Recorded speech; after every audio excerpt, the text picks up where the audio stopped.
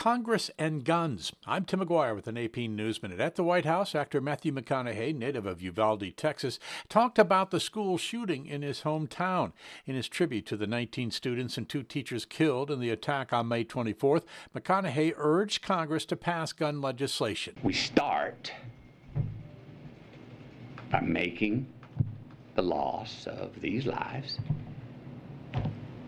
matter. California and 6 other states, Iowa, Mississippi, Montana, New Jersey, New Mexico, and South Dakota, are holding midterm primaries today. Texas Republican Attorney General Ken Paxton, running for re-election and under indictment since 2015, says he's investigating Twitter after billionaire Elon Musk hinted again he might walk away from his $44 billion plan.